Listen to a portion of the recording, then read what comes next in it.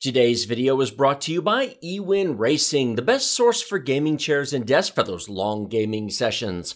We have a playlist of our Ewin chair and desk videos linked in the video description below. Save 30% off of everything using the discount code TECHDEALS. More details at the end of the video.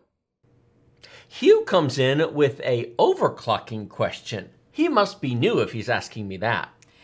He is building his first PC. It's a 5950X, a 6900 XT. It's got the Crosshair 8 Impact.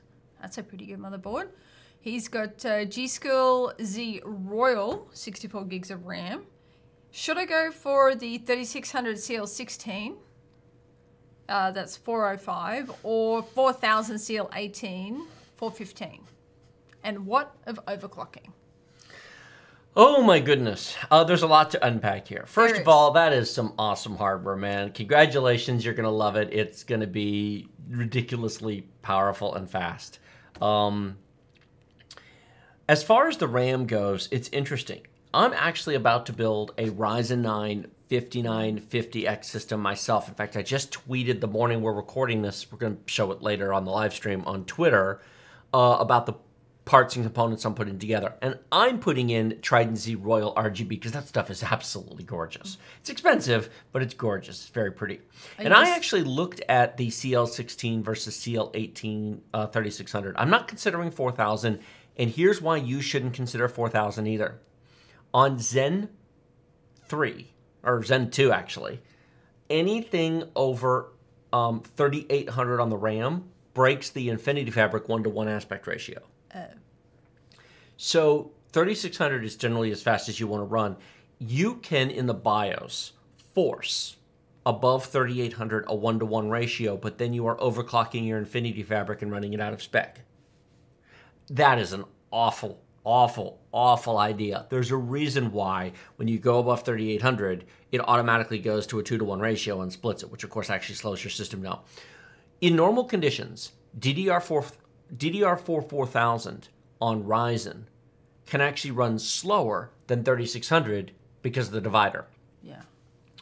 Now, he mentioned CL16. He did. Now, I looked at the CL16 stuff, and it's expensive. I'm putting in CL18, DDR4 3600 CL18. What's interesting is the 18, the differences are trivial. It's 18, 22, 22, I think 42 on the 18. And on the 16, it's 16, 22, 22, 42. The subtimings didn't change. All they did is lowered the main timing from 18 to 16, but all the subtimings stayed basically the same. And it's a bunch more money. It is. I have used a lot of different RAM on both Intel and Ryzen. The real world differences, not when you're hunting, not when you're... If I want to show a difference in RAM speed, you know what I would do? I would load up the 7-zip benchmark or a memory test benchmark and show, or Blender can sometimes show a difference in RAM speed as well, the Blender benchmark. And I can go, see, there's a difference. It took 27 minutes to run on this tight RAM timing in this configuration, and it took 29 minutes to run on that. See, it saved 2 minutes. It made a big, big difference. Were you just staring at your screen for 27 minutes doing nothing while it completely occupied your system? You either were multitasking, in which case you minimized it and put it in the background, or you went up and got coffee and went and did something else. The difference in time there is irrelevant if you're not sitting in front of it going... Like Granny waiting 27 seconds. Yeah, oh my gosh. That's kind of... And the difference when you get to smaller time scales is trivial and meaningless.